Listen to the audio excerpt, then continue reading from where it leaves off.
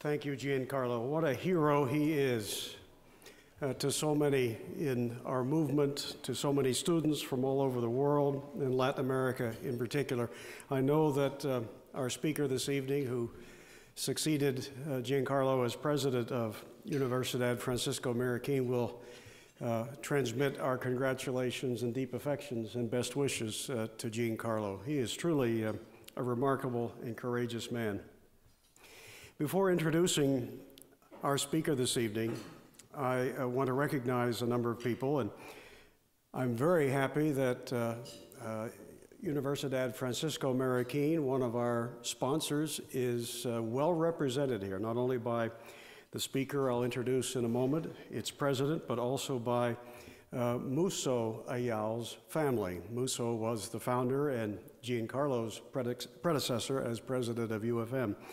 Olga, Manuel, Isabel, are you here?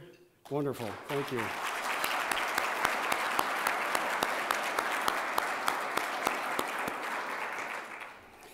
Also, I want to recognize two folks who came the greatest distance to be here with us, literally from halfway around the world. And that would be Ron and Jenny Manners, all the way from Perth, Australia.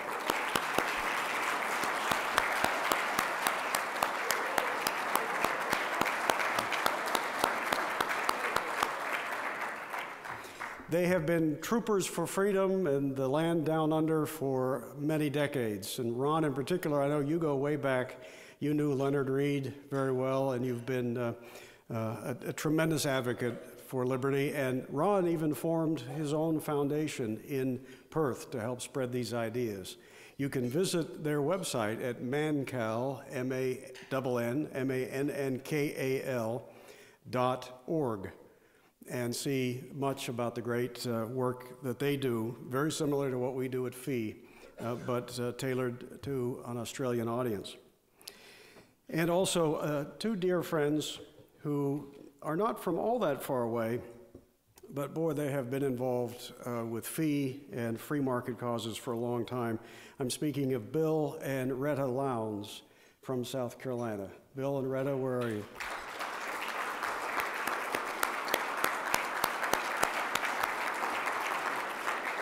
Okay. Yes, they're there. Thank you.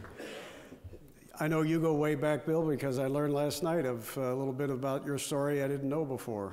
Going back, what, 50-some years, more than 50 years, in ideas of liberty and of FEE. We deeply appreciate that.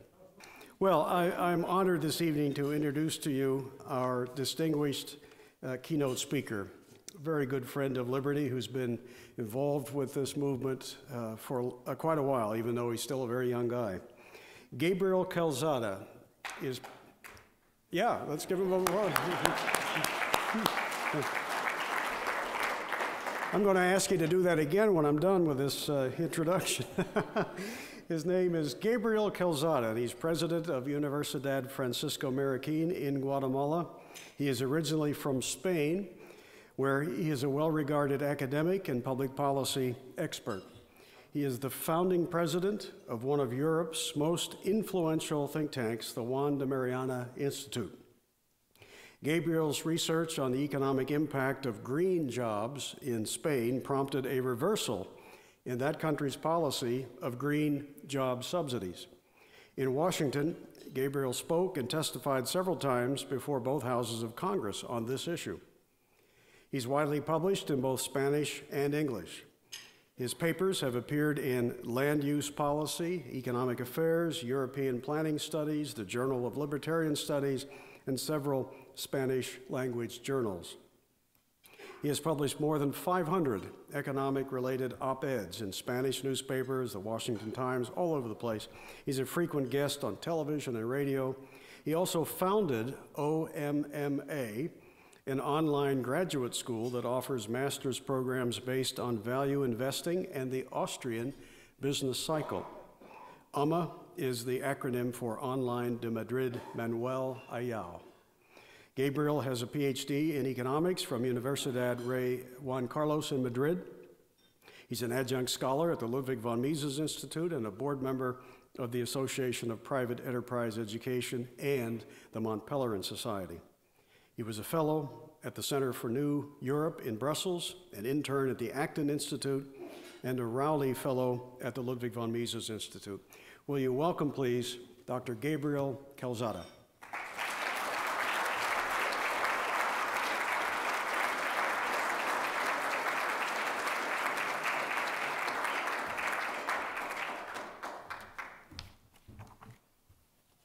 Thank you, Larry.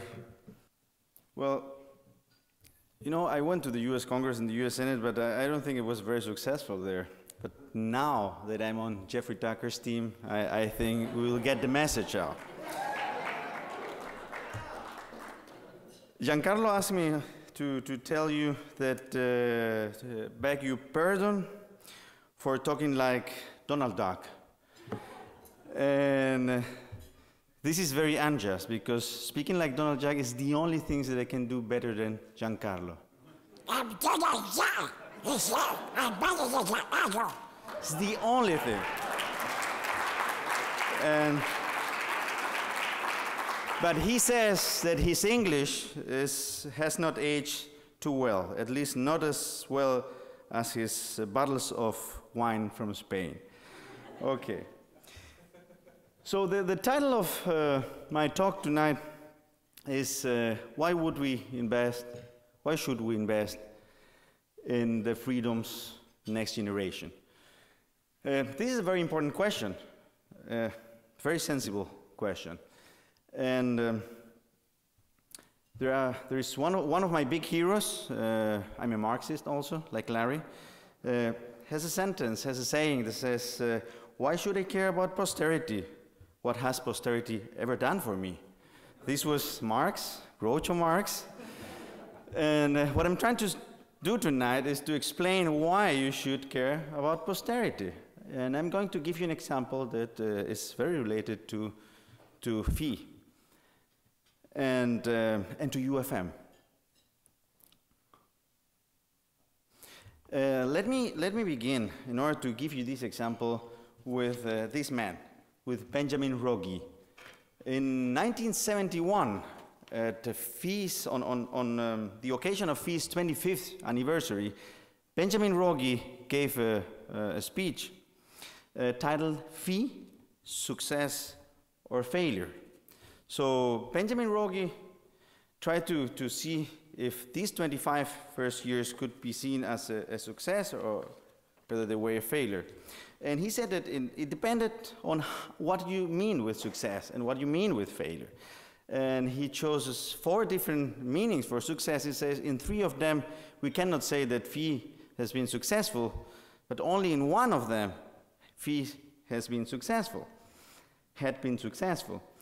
And he says it is in one sense, and you have to take the interpretation of the phrase successful or successful in its mission, that Leonard Reed's own definition of how the success of FEE had to be measured. And I'm quoting, he said, to measure a teacher's, he's speaking about Leonard Reed's measurement, to measure a teacher's success, to evaluate his work, one must ask, does the teaching include in others what Aristotle termed activity of soul? It is to this question, Rogi continued, that the final and unqualified and only significant yes can be given. Throughout this country, throughout the world, there is activity of the soul underway that would never have been undertaken but for the work and the inspiration of Leonard Reed and the Foundation for Economic Education. Some of it, all of us in this room know about and can identify with FEE. Some of it is known to only 1 or 2 of those in this room, the greater part. The greater part, and probably the most important part, is totally unknown and yet to any of us, including Leonard Reed, and will come to light only in the decades and centuries ahead. And much of it will be done by people who will never have heard of the Foundation and will have no awareness that the activity of soul in which they are involved is the last link in, in a long chain that goes back to something that was started by the foundation in the middle of the 20th century. End quote. So, what I'm going to relate my presentation to this quote by Benjamin Rogi. And specifically, I want to tell you a story about the impact of the freeman. I know there are hundreds of stories, thousands of stories, probably dozens of thousands of stories. But this is a story that I know well. In order to understand this story, you have to rewind and go back to the 50s. So set your mind in the 50s, but not in the 50s in the US, the 50s in Central America, in Guatemala. And there, at that point, in the late 50s, you had a group of entrepreneurs, a group of young, very young entrepreneurs led by Manuel Ayau that were trying to discover or to discuss the causes of poverty of Central America and that country. And they had meetings, they had discussions, like the discussions we have continuously about interventionism and the crisis. And they really wanted to understand why Guatemala was poor, despite of the fact that there are a lot of natural resources, a lot of brilliant people, very close to the US, the biggest market, economic market in the world. But they continued this discussion until one day, one of the friends, one of the young entrepreneurs, went to Mexico. He traveled for business to Mexico. And, well, I'm talking about the kind of travel that you had those days, back in the 50s, before regulators started messing up with air travel.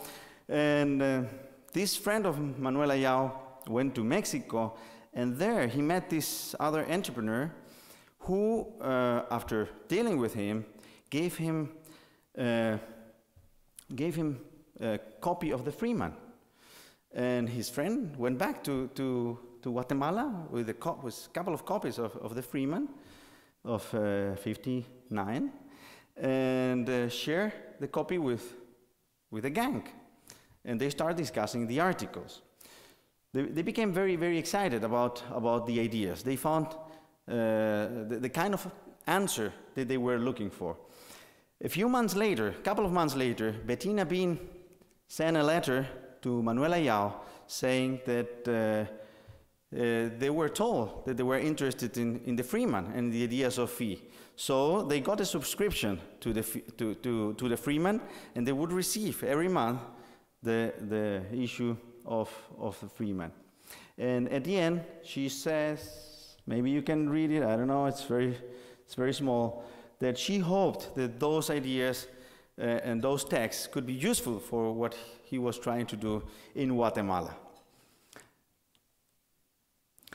Well, while the letter was traveling, the day after, you saw that the letter was from the 17th of November, right?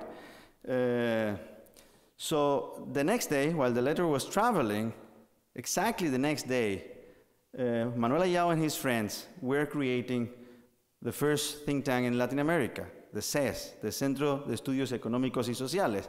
So the letter was traveling to Guatemala, Manuel Ayau and the rest of the gang were creating CES.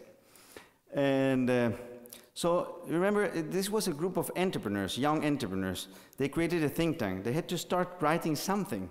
And they were not experts in writing. They became experts later, but they were not experts in writing text for the public. So what could they do? Voila, they took the Freeman, they had discussions about the Freeman, and then they translate the articles that they thought were the most suitable for the Central American public. So this is the way that Tópicos de Actualidad became a reality. So the group started discussing the articles and translating some of the best articles. This one is the capital is in the eyes of the observer. And this pamphlet, Tópicos de Actualidad, was distributed. The issues were about 11,000 numbers, copies, I think. So imagine a country like Guatemala, 11,000 copies of this distributed in the country. This made a huge impact in Guatemala. And not only Guatemala, in Spain, when I started studying about Austrian economics, one of the things that the senior professors and libertarians would give me, classical liberals would give me, was old pamphlets, almost dark of tópicos de actualidad.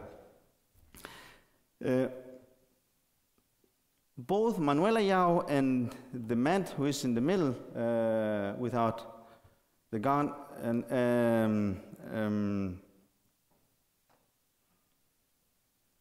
Ulises Dent, thank you, Cayo, and Ulises Dent become very close friends of Leonard Reed. After a few months, they came to a seminar. They came to FI, and they met Leonard.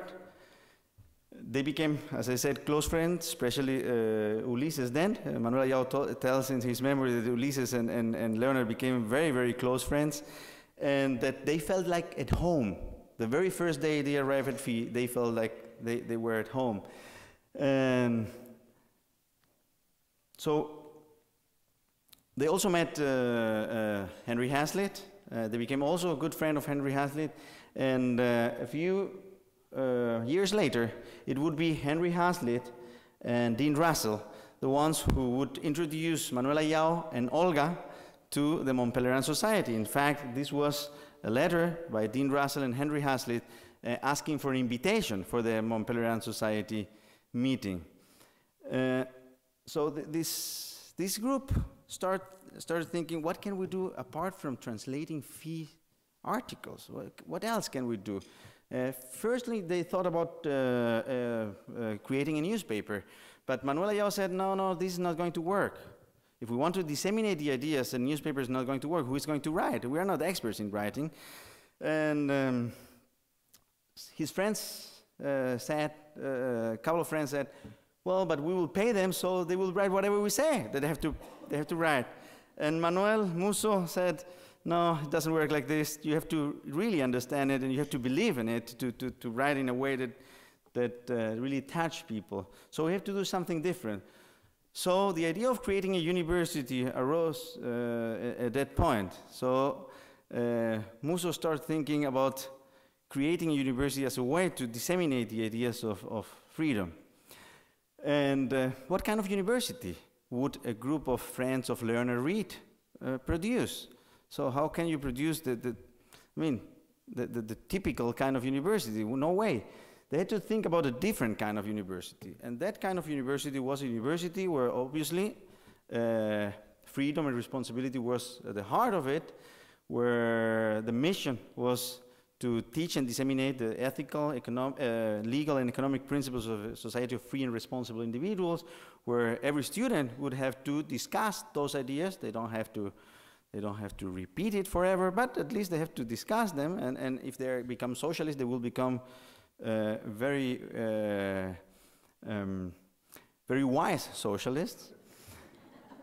It would be a university, if it is related with the ideas of fee, a university that would not accept public subsidies.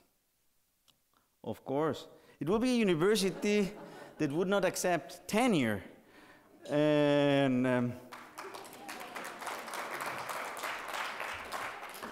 believe me, this happens at UFM. Even the president doesn't have any tenure. So imagine the incentive that this means. If my speech tonight is bad, the board, part of the board is here. On Monday, they kick me out of the university. So this is a great incentive. And it would be a university where you would have to, as a non-profit organization, you would have to allocate resources, but you don't have the price mechanism, supposedly. So you would have to be different from other universities. And you will have to solve the allocation problem in a way that is consistent with your ideas, right? So this is the way they thought about creating a market of resources at UFM, so that the one who gets the best room is not the friend of the president or the friend of the secretary, but the person or the group or the program that really is creating more value. This is many universities, when they come to UFM, ask many deans and presidents of other universities, what, you have a market here? Every department has to buy or to rent the rooms and rent the equipment? We say, yes, we believe in free markets, we believe in market. And obviously it will be an organization that is, we were talking yesterday and this morning about customer-oriented organization that FEE is. And of course it would be a university that is client or customer-oriented. It would be also a place, a learning place where the professor would not be the center of the classroom, but it would be instead the student. Each individual, each different individual, the center of the classroom. And obviously, after all what we have heard today from FEE about technology, it would be a university that is friendly to accept all kinds of new technologies. So this is basically what UFM is about. You take all these ingredients that you have heard today here, and this was the inspiration that Manuela Yao and all the team later have been developing in Guatemala. Obviously, we didn't start with that campus. This is the campus today. It started in a much smaller campus, very, very humble place, with a tent in order to be able to give classes when you had several groups at the same time. Not everybody could be inside the building, so they had the classes outside. And this was in the early 70s. In 1971, the UFM was let's say, officially accepted or accredited, and it began at the end of this year, the beginning of the next year, it began courses. So it was a couple of months after Benjamin Rogi said that we will see in the coming decades the results of what FEE is doing. That Universidad Francisco Marroquín started. This is Manuela Yao in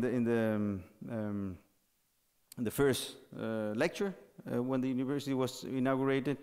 And this is one of the very first honorary degrees that was given. Here you see Leonard Reed and Henry Hazlitt that received both in the mid-70s the honorary degree by UFM.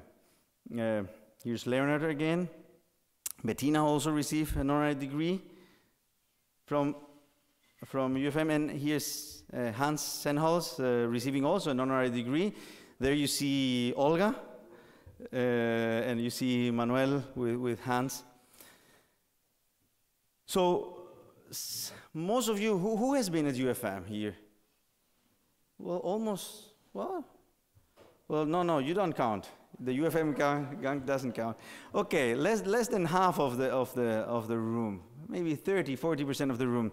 Some of you might not know UFM campus, but might know the new media. As Gonzalo was mentioning, new media of UFM was one of the first new medias in the world. In the late 90s, new media started. In year 1998, we have Wi-Fi, and in year 2001, we start having video streaming, long before other institutions had video streaming. So we have thousands and thousands and thousands of videos today that people especially from the Spanish-speaking world, but also from the Anglo-Saxon or English-speaking world can follow. We have been developing for years many other projects. The Henry Hazlitt Archive is a very dear project to us. It's a project that we did together with FEE, and it was sponsored, and thanks to the support of Liberty Fund, was possible. And it's a fantastic resource. We have heard in the last couple of years of researchers that have been using this for doctoral theses, and the letters I show you, some of the letters I show you, come from this archive. The Hayek interviews, this is funny. One day, Giancarlo Ibargüen met Jerry Jordan. You all know Jerry, I guess. And Giancarlo told Jerry, they were talking about Hayek, and said, yes, but Hayek thought that specifically regarding this. What? No, how do you know this? said Jerry. And Giancarlo, oh, because I've read it. No, no, no way. It's not possible. Yes, I've read it. Where? In the internet. What? Yes, in the internet. Here's my laptop. Here it is. Oh, that's not possible. What's the matter? Asked Giancarlo. I said, I'm the owner of the copyright of all these interviews. So since these were Hayek's interviews, and since the price went down to zero at that moment for Jerry, Giancarlo asked him to start a project that was the Hayek interviews. And today you can follow all these interviews with our Reach Media platform, where you can research, writing, whatever keywords you want, and you go text and voice and image are synchronized, so you can do research in the videos. We have developed the Kirchner Entrepreneurial Center, the Heuristica. Heuristica is a boot camp, an incubator of businesses that is specially designed for people in UFM, but it's also open to people from outside. We have been fostering entrepreneurship and new business ideas thanks to this incubator that was designed by Giancarlo. The Vernon Smith Experimental Center is also at Francisco Marroquín University, and Vernon has been very kind to donate his software, etc. Another program you may have heard about is the Antigua Forum. In fact, I think Gonzalo and some other people mentioned it today. The Antigua Forum is a place of learning for reformers. And it's a place where we put together, well, first of all, it's a place, it's an event, well, it's an unconference, right? It's an unconference where we put together reformers, political reformers, classical liberal political reformers, and entrepreneurs that see reforms in a very different way. We open stations, and people in spontaneous order go to those projects that they want to, where they want to put their energy, and we create this tension between reformers and disruptors, and a lot of specific projects are developed. Implementation projects on reforms are developed. We collaborate also with other organizations. This is a collaboration with Instituto Juan de Mariana about the scholastic tradition, to show and to research about the scholastic origin of some of the free market ideas that we defend today. The Center for Capitalism is a center especially for objectivist and Ayn Rand ideas, not only, but mainly for objectivist and Ayn Rand ideas. We have there the Atlas Libertas sculpture. Those of you who has been there know how big the sculpture is. And the university has also two museums, two fantastic museums, and an organization for the arts. We also have an arboretum where we try to develop, or we try to show that you can defend the environment through private means, exclusively through private means. So we have been taking care of the environment around the university. And a finance research center that we created this year, and a conscious business center, so conscious capitalism, Startup Cities Institute, where we try to help everyone who, wherever they are around the world, they try to start a free city or competitive governance, competitive governments. We try to help them from there. We collaborate with other universities. This year we are having the MIT Global Startup Workshop in March 25th, 27th. You are all invited. The treasurer is not here. Ramon didn't come, so you are all invited to the event. And so you see that the university is a place where it was designed, or it was thought, inspired in FIS ideas, and mainly as an Austrian school of economic university, but it has become a house for all classical liberal schools. In fact, this is one of the things that our Chicago friends tell us every time they come. They say, "Oh my God, I feel so at home and so at ease when I'm at UFM, because there is such a nice discussion among all schools. public choice schools, and they are all represented and very well represented. So it's an ecumenical campus, in fact. And I forgot to mention, it's also a university. We also have classes and these kind of things. Usually classes are not like this, are more like this kind of Socratic classrooms. And we teach from architecture, well, obviously economics and law, and architecture, medicine. Caio will kill me because this is the old dentistry school. On Monday we are inaugurating the new building. I should have taken a picture from the new building, yes. But regardless of what you study, you can study economics, law, architecture, as I said, medicine, but you have to study the principles of a free and responsible society. And for that, the university created this Henry Hazlitt Center. The Henry Hazlitt Center is basically the core of the university. It's the place where all the ethic courses, economic courses, and legal courses on liberty are designed and are taught to the students from the different faculties. And all the students are especially familiar with the ideas of Henry Hazlitt. We also have, since we believe in competition, we have different, for example, master programs. And we have master programs that compete with each other. And some people say, well, what, are you crazy? You're getting the customers from one program to the other.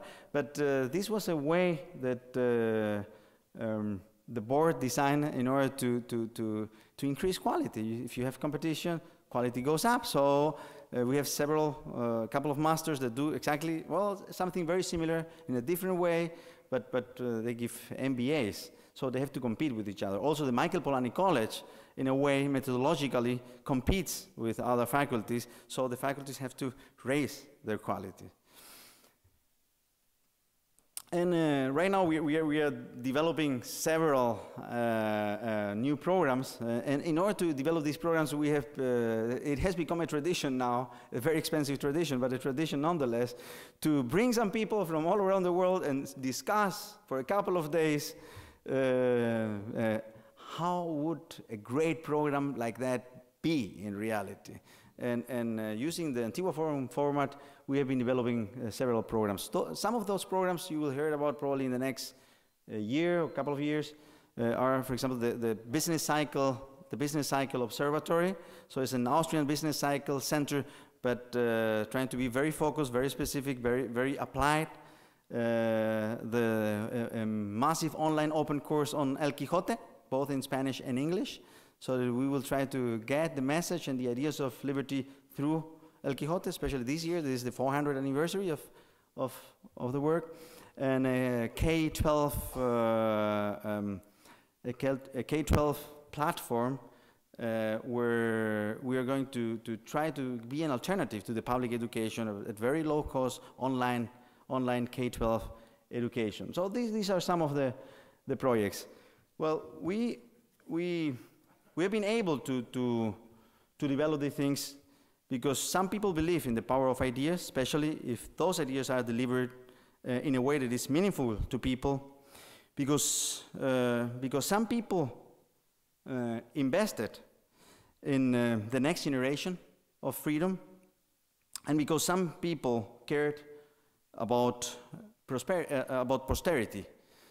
So the fact that some people cared about posterity, the fact that some people invested in the next generation some years ago, and especially the fact that the Freeman was there, that a copy of the Freeman was there and was given to one of Manuel Ayao's friends, make a huge difference in Guatemala and in Central America.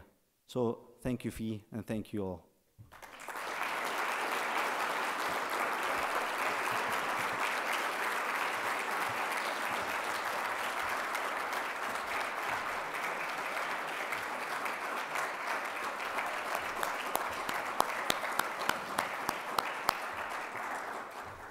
Thank you, Gabriel. I know it's accurate to say that FEE has partnerships with many organizations around the world, but the deepest the longest and the strongest partnership that we have is with Universidad Francisco Marroquín. It goes back further, it's more deep, it's renewed every year with the presence of 10, 20 or more UFM students at FEE seminars, which we deeply appreciate. And whenever I'm asked, and others at FEE as well are asked, what are the better universities in the world to go to, you're always on our list. And we always add a little addendum when it comes to liberty. No university does it better than Universidad Francisco Marroquín.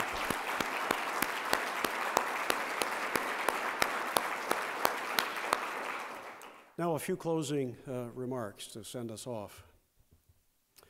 The year is 1320.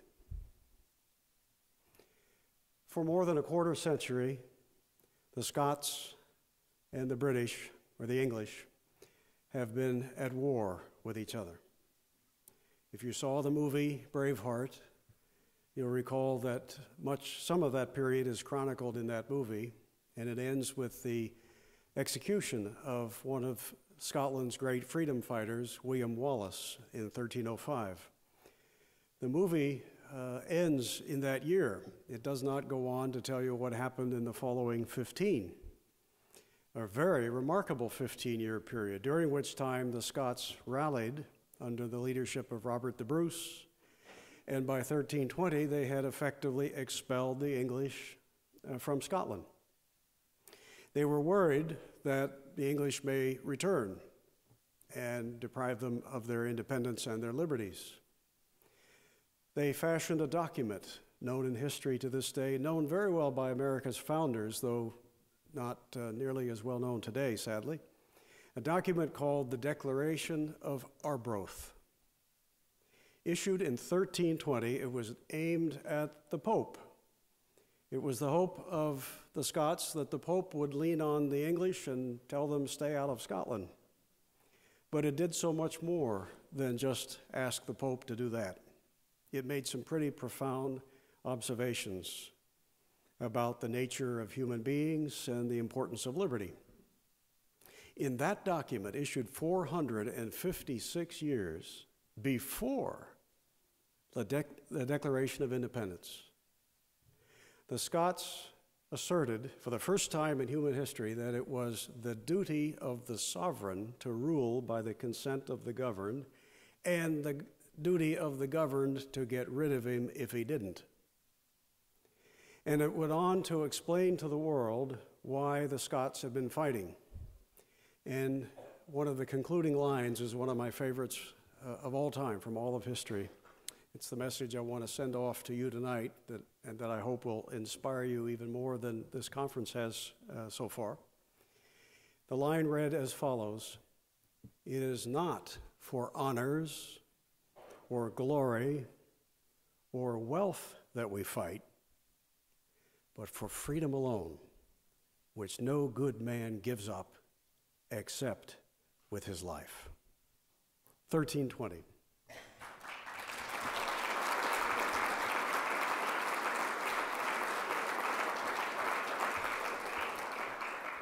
All of you know the message well. Some of you have come to know it because of your association with FEE, and we're particularly proud of that. But I implore all of you to leave this evening as renewed missionaries for liberty, looking for every opportunity to spread the good word, to pass on a piece of literature from FEE or another free market, freedom-oriented organization. Don't just be content with the important task of learning more yourself, but look for opportunities to teach others as well, to open minds, young and old, to ideas of liberty. It is one of, if not the, most earthly or noble earthly causes that one can commit himself to. With that message in mind, I send all you missionaries off to do good work on behalf of liberty. We hope we'll see all of you and more next year at this time. And thanks again for making this event such an important success to us.